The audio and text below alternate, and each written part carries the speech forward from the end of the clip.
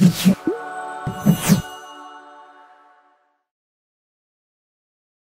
into the presence of His holy name. And you know, we talk about taking this message of the gospel and taking it across the world. And you know, we want to see our online audience grow. We want to see our church grow. But I tell you what, the main thing I want when I come in this place is the Spirit of God. I want the Spirit of God in our place. And I tell you, that's so special to come in and to be able to, as I was worshiping this morning, as we were going through the worship service, you know, you look out and you could just see the Spirit of God just begin to move and to touch people. And that's so special. That's such a special time. And when we come and when we enter in and we get our minds off of everything that's going on in the world for a couple hours and we focus on Jesus and we focus on our Heavenly Father, it's amazing what can happen in just a few short hours. Amen. Well, this morning we'll be looking in 2 Corinthians chapter 10. And the title of my message is The Weapons of Our Warfare. And we know that 2 Corinthians is a letter from Paul to the Corinthians. And we see as soon as the gospel is preached, and you see this pattern over and over, Paul comes in, he lays down, preaches the message of the cross. He lays down the gospel. He leaves, and immediately someone comes in with a false doctrine. Someone comes in and wants to sprinkle a little something on top of it, wants to take this out and put this in. And we see that going on today. In church, we are in a spiritual warfare today. And you know, I always think of the example, if I walked out here this morning and I put a little wooden idol up here and so let's all pray to whatever. You know, it would be a foot race to who would knock me off the platform first. I think Sister Lincoln might win because she's closest. I don't know. But you know, Satan's cunning and he's deceitful. And so he knows that that's not going to get the people that are in the church. So what he brings is he brings deception. And he takes a little bit of Scripture, because Satan knows Scripture. You know, you go back to when Christ was tempted, he quoted Scripture. Now, he misquoted it, and he took it out of context. And that's exactly what we see today. And so it's so important that we equip ourselves with the proper weapons to fight this warfare. So in 2 Corinthians chapter 10 and verse 3, it says, "For though we walk in the flesh, we do not war after the flesh." And in other words there, we live our life in the Spirit. While we are covered in flesh and we have this sin nature and we have to deal with that until Jesus comes back, our walk has to be a spiritual walk. In Romans 8:13 it says, "If you live after the flesh, you shall die. But if you through the Spirit do mortify the deeds of the body, you shall live." And mortify means to kill. In other words, we have to kill the flesh. You know, every day when we wake up and our feet hit the ground, we've started a spiritual warfare. And the enemy is constantly looking for those things to attack us with and those areas of weakness. And it's important that we take and daily we come to Jesus and we come to the cross and we lay these things at the feet of the cross. In Ephesians 6 and 12 it says, "For we wrestle not against flesh and blood, but against principalities, against powers, against the rulers of the darkness of this world, against spiritual wickedness in high places." Principalities, that equals power. Power talks about superhuman power. And then spiritual wickedness in high places. And I want you to think about this morning, saints. Think about our government. Think about Washington, D.C. Think about Hollywood. Think about these high places that all of these wicked people reside in. And that's the same thing that as Paul is reading here when he was sending this letter to the Ephesians, it's the same thing that we see today. We see spiritual wickedness in high places. Now if we go back to 2 Corinthians, we go to verse 4, it says, "For the weapons of our warfare are not carnal, but mighty through God to the pulling down of strongholds." And a stronghold back in those times was a fortress. It was heavily fortified, it was heavily guarded, and you just couldn't get into it.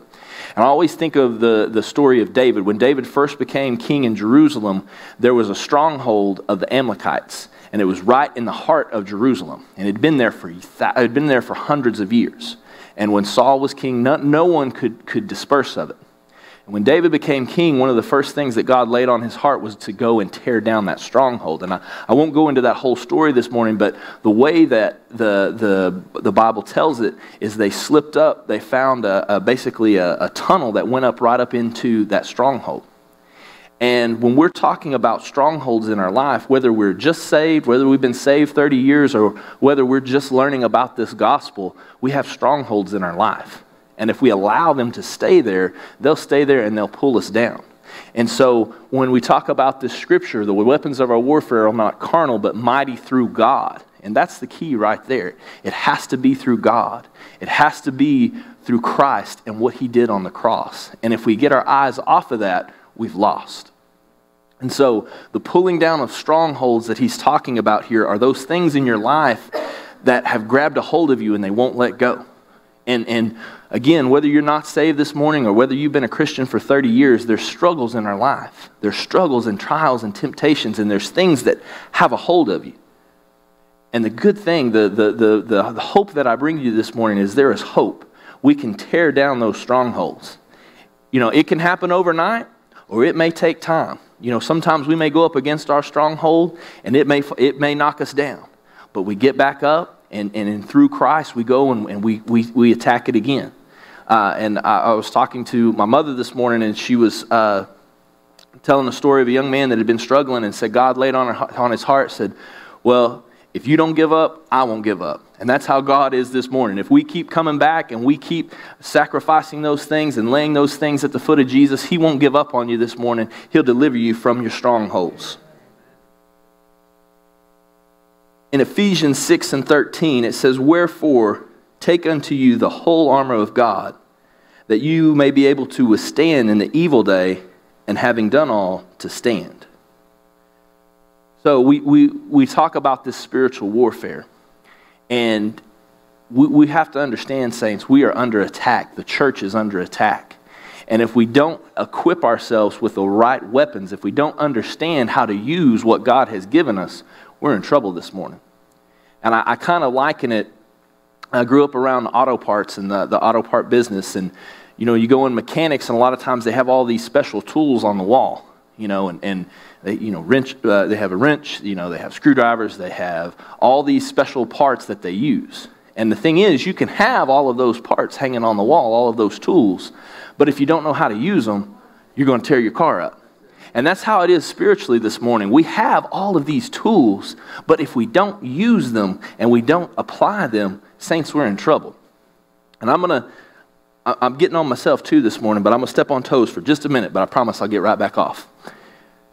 You know, we have laid down the Bible and we've not read the Word of God. And it's allowed us as a nation, as a church, to get so far away from what the true gospel is. We have to have a strong prayer life and a strong reading life. And saints, I'm as guilty as anyone that to wake up, you know, I try to do my reading in the mornings, and I'm as guilty as anyone to roll over and hit that snooze button one more time. Well, I'll just get 20 minutes of Jesus today. That'll be good, right? And we get busy and we get caught up with things, but saints, we have to hold on to the landmark that is the Bible. We have to hold on to the landmark that is prayer. No, prayer won't save you, and prayer won't deliver you, but it's one of the weapons that God has given us. It's one of the tools that God has given us this morning, and we have to have that. So I encourage you this morning, those of you here, those of you listening at home, if you're struggling with your prayer life and you're struggling with your reading life, double down. Pray and ask God to give you a desire to read, to give you a desire to spend time with Him. Because as we spend time in His Word, and I know it's difficult, you know, reading the King James Version sometimes can be difficult. Because I'll tell you right now, there's times I get done reading something and I have no clue what I just read. I'm being honest with you this morning, I'm being vulnerable. But the thing is just dive in and read. And you'll be amazed as you begin to pray and you begin to seek God that He'll open up those scriptures to you. Something you may have read 100 times and He'll pull something out and place it in your heart. And I tell you what, there is nothing better for me than an early morning praise session with me and Jesus in my house. Sometimes everybody's quiet and everybody's asleep. And sometimes, boy, I tell you what, me and Jesus have a good time. And I'm telling you, that is so crucial to our walk. because that is how God leads us. That is how God shows us. Sometimes we have a stronghold. We talk about strongholds. Sometimes we have something that's pulling us down, and we don't even know that it's there. And as you begin to read, God will open those doors, and God will show you, hey, this is why you're struggling. Hey, this is why your family's struggling. And again, I want to make it clear, praying and reading your word isn't going to save you, but it's one of the weapons, it's one of the tools that God has given us this morning. All right, I'm going to get off toes now. All right.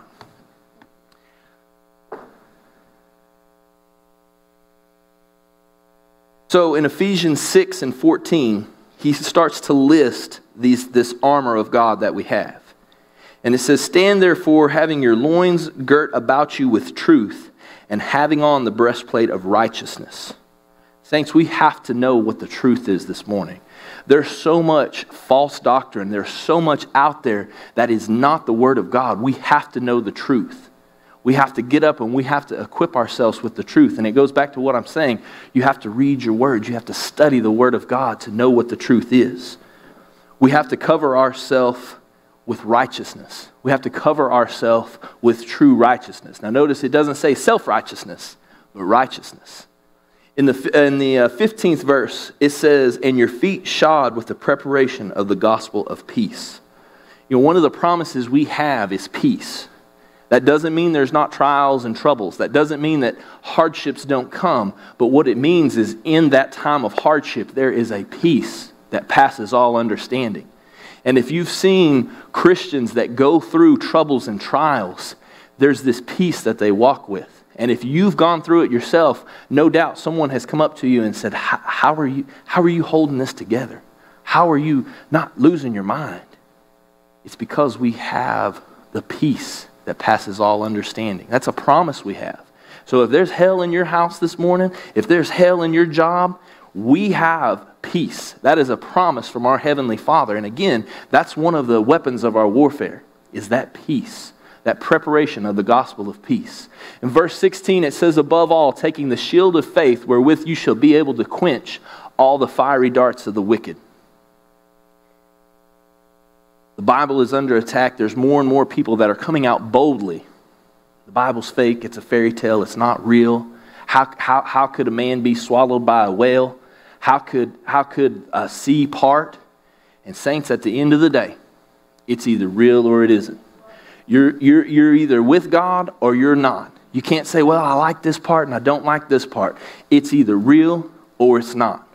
And there's going to come a time that we as Christians have to choose. You know, right now we can kind of fly under the radar.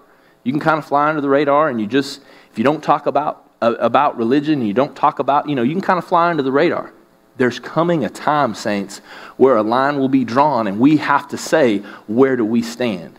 And I hope and I pray to God that day that I can say, like Joshua said, as for me and my house, we will serve the Lord. But we have to understand how to use these weapons that God has given us. And that's where our faith comes in. We don't understand everything. There's no way that we can grasp and understand everything that God is doing. His ways are not our ways. And sometimes how we think things should go is not how God wants them to go at all. And so we have to make sure as we walk in this life that we are equipped with faith. And we understand that there's times that we're going to have to step out and we don't know if there's going to be something there to catch us. But that's why we equip ourselves with faith. The faith to quench those fiery darts. When those questions come, when it's late at night and your mind's racing and everything feels like it's falling apart, we pick up that shield of faith and we quench those fiery darts from the enemy, and we're able to stand strong. In the 17th verse, it says, take the helmet of salvation and the sword of the Spirit, which is the word of God. The 18th verse, it says, praying always with all prayer and supplication in the Spirit, and watching thereunto with all perseverance and supplication for all saints. Helmet of salvation, the sword of the Spirit, which is the word of God. Praying always. Praying always. Praying continually. Continually seeking God. Continually praying. And having that to where we get to the first person we go to when there's a problem is we go to our Heavenly Father. And I'm as bad as anybody. When I have an issue, I want to talk to everybody, and sometimes the last person I talk to is God. And we have to build that to where the first person we talk to is God. Because you want to get to that point when you're on your job and you have to make a tough decision, or you're walking in life and there's something that, man, I don't have a whole lot of time. I can say a quick prayer to my Heavenly Father. Heavenly Father, Lord, help me with this situation as I walk in the door. And He'll give you wisdom. He'll give you peace. He'll give you understanding. But we have to understand where our strength comes from. And it comes from our Heavenly Father. We're constantly seeking the Lord. If we go back to 2 Corinthians 10 and verse 5, it says, casting down imaginations and every high thing that exalteth itself against the knowledge of God, and bringing into captivity every thought to the obedience of Christ. We have to hold to the truth. We have to train our minds. We have to train our minds in how we think and the thoughts that we allow to come in. And again, I don't mean to make it think that we're ever going to be perfect. We're always going to have struggles. We're always, my father always growing up, he said, you know, I'm glad there's not something across the front of my head that always says what I'm thinking, because I'd be in a lot of trouble, right?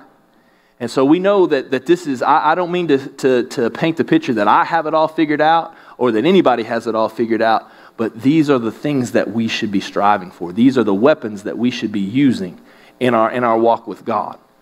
Casting down imaginations, every high thing that exalts itself against the knowledge of God. And that's our test. When we hold up the Word of God, does what we're seeing, does it line up with the Word of God? And if it doesn't line up, then we have to cast it out. And verse 6 says, and having a readiness to revenge or to vindicate all disobedience when your obedience is fulfilled. So we're looking for false messages. You know, we're training our ears as we listen to the Word of God, whatever we're hearing, that we're hearing the true Word of God. I think about a musician. A musician has a trained ear, and they can hear when something's off or when they have to tune their instrument. You know, I don't necessarily have a trained ear. When I sing in my car and I sing Lauren Daigle and she hits the high note, well, let me tell you, I hit it right with her. Now, if anybody else was in there or someone with a trained ear, they would know, no, brother, you didn't quite hit that note. You were close, but you didn't quite hit it. But we have to have a trained spiritual ear that when we hear something and we go, our spirit speaks to us and goes, that's not quite right. That's not quite right. Matthew 7 and 15, he said, beware of false prophets which come to you in sheep's clothing, but inwardly they are raving wolves. 16th verse, it says, ye shall know them by their fruits. Do men gather grapes of thorns or figs or thistles? Is the message that I'm hearing, is it reflecting Christ? And again, as I told you, if we come out here and we put a little idol up and we say, hey, we're going to worship this idol, well, we would all run away from that. But what about when we take a little bit of the Word of God and we sprinkle it with a little bit of psychology? If we don't have a trained ear, if we haven't used these weapons that God has given us, we'll be deceived. And I have a couple of slides I want to show you from a couple of different things that are very popular in the Christian world today. One of them is the purpose-driven life. And when you look at the purpose-driven life and you just read over it and you don't really dive into it, you go, oh, there's some good buzzwords in there. So if you look up here on the screen, this first slide, this is from the purpose-driven life. It says, without God, life has no purpose. Okay, they mentioned God, talked about life. Life has no meaning. Without meaning, life has no significance or hope. We want to shift from self-centered thinking to other-centered thinking. Again, we want to think about others, right? From local thinking to global thinking, right? Like, hey, we want to reach the world.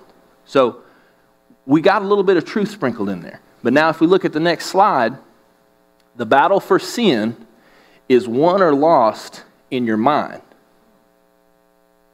Did you catch that? Let me say it again. The battle for sin is won or lost in your mind. Now we got to take our Word of God and we've got to line that up. It's not won or lost in your mind. If you're depending on your mind or my mind or anybody else's mind, you're in trouble this morning. The battle for sin was won at the cross The battle for sin was won 2,000 years ago when our Savior climbed up on the cross and he gave his life for our sins. It has nothing to do with your mind. It has nothing to do with you at all. It has to do with simply giving in to God. Give up and let God. Let go and let God. But you can see how that first slide, if we look at that, there's a little bit of truth mixed in there. And that's what the enemy does. He takes a little bit of truth and then puts something else with it, and then you get a whole nother recipe. So let's look at the next slide. I don't know how many of you have heard this, but this is a big thing. It's a book. It's called One Word. What's God's one word for you? And again, it's the same thing. Step one, prepare your heart. Look in. Take a little time to unplug from the noise and ask a few questions. Okay, that's kind of what I said earlier, right? Like separate and spend some time and look inward. Let's look at the next slide. God has a word for you that's meant for you. Ask God, what do you want in me and through me? Listen and be open to the word of God that God shares. Not the word you want, but a God word. Okay, we're listening to God. We're looking for a word from God. Next slide. Once you discover the word that is meant for you, then it's time to live it out. Keep your one word front and center. There it is. What are we putting our eyes on? Are we putting our eyes on Christ and the cross and what was done 2,000 years ago? Or are we putting our eyes on one word? It goes on to say, write it down, keep it in a prominent place, put it on your phone, look for sayings or quotes. But again, you see how we shift the focus. And that seems like man, Chuck, you're nitpicky. But look at it. Look at what it says. It shifted over in both of these messages that are out there. And these are being, I pulled this off of another church's website. That's what it is. That is what is being preached in our churches today. And saints, it's wrong and it's a lie from the pits of hell. And I don't want to hurt anybody's feelings and I don't want to step on your toes, but that is the Word of God. If you put that up next to the Word of God, it doesn't hold up. Because what's your focus? The focus in the first one was fighting sin in your mind. I don't know about your mind, but my mind is a terrible place, and that is not where I want to fight the devil. Putting your eye, can God give you a word? Absolutely. God can drop a word in your heart, and man, it can bring forth life. But we're not looking to that word. We're not looking to something. If we go to the next slide, it's the last slide I have up there. Galatians 1, 8 and 9. But though we, this is Paul, or an angel from heaven, preach any other gospel than that which has been preached unto you, let him be accursed. And then he turns around and he says, as we said before, let me say it again. If any man preach a gospel other than that you have received, let him be accursed. And what was Paul's message? The message of the cross. The message of the cross. And saints, I put those up there because I want you to see, if we don't stay rooted and grounded, if we don't hold on to the landmarks, if we don't hold on to that good old gospel book, it's so easy to be sifted and moved aside. And that's how Satan works this morning. So if we're walking with God, when you hear that, when you hear one word or you hear purpose-driven life, it will immediately, so you may not know exactly what it is at first, but you'll go, whoa, wait a minute. And you can bet if the majority of the church world is running towards it, it's probably a good bet to run the other way from it. I hate to be that way this morning, but I'm just telling you the truth. Saints, we are fighting a battle that we can't win on our own. You can't win it in your mind. You can't win it with a word. You can't even win it if you just rely on praying and reading. If you say, I'm going to read my Bible an hour every day, that's good. But what are you anchoring yourself in? Have you put the whole armor of God on? And I don't mean physically every morning get up and act like you're putting something on. I heard a preacher talking about that. He said, that's one of the things now is they say they get up in the morning and everybody acts like I'm going to put my belts on and put it on. No, we walk in that every day. But we have to stay sharp. We have to stay vigilant because the enemy is out there seeking to see whom he can destroy. And the good thing is, and I'm going to leave you with this. I'm going to ask musicians to come. The good thing is, we know what the end result is. If you stay rooted and grounded in God's Word, if you stay read up and prayed up, and you keep your focus on your Heavenly Father, we win. We win. I've read the end of the book. I've read how God wraps it up. And Satan, you are a liar this morning. I'm telling you right now, those strongholds that we talked about, those things that are weighing you down, those things that are burdening you, those things that you just can't seem to let go, we are victorious. And all we have to do is follow our Heavenly Father. You're going to make mistakes. You're going to struggle. You're going to fall down. I'm telling you right now, I knew when I was studying, I said, "Ooh, Monday's going to be a tough one for me because the devil's coming after me. And he'll come after you. He'll come after your family. But I'm telling you right now, you look that old devil in the eye and you tell him, I am standing on the Word of God. I am standing on the truth. I am standing holding the shield of faith. I have righteousness and salvation on my side. I am redeemed by the blood of the Lamb." Hallelujah. Stand with me this morning. Let me pray with you as we end. Heavenly Father, we thank you so much for your word. We thank you so much for the peace, Father, the weapons that you have given us. Lord, you have given us not a spirit of fear, but a spirit that is loving, a spirit that is refreshed, a spirit that is peace. Father, I encourage everyone in this building, Father. I pray your Holy Spirit would touch them, Father, and they would grow stronger, and they would walk after your word, and they would be encouraged to know that you are the answer. There's only one way, there's only one truth and one light, and Heavenly Father, it is you, and we thank you, and we praise you for it. Hallelujah. Amen. Praise the Lord. Praise the Lord. Come on, give Jesus a hand clap. Brother Ryan did an excellent job this morning. We appreciate the Lord for him. You may be seated. Before we let you go this morning, there's something that we have to do from time to time that's just really a joy for us to do. Many times there are people that fellowship here at Christ Unveiled, and we don't open the doors and take in members every day or every week.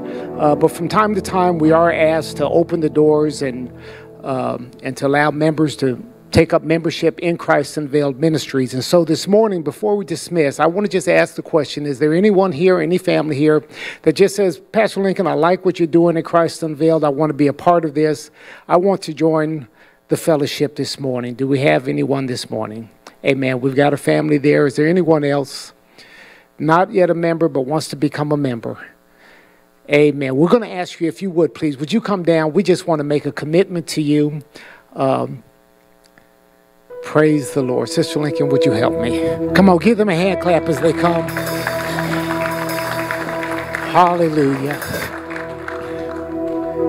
Praise the name of the Lord.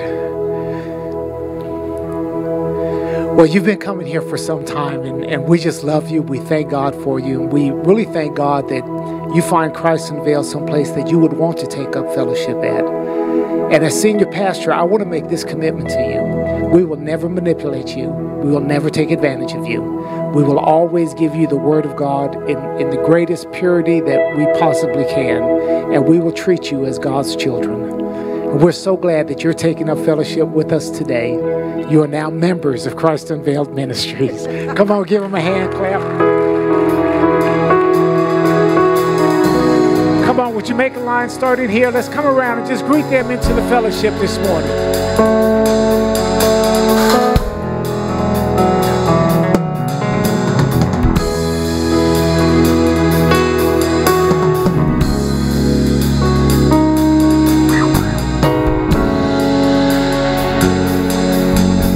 Once you greet them and love on them, you are dismissed.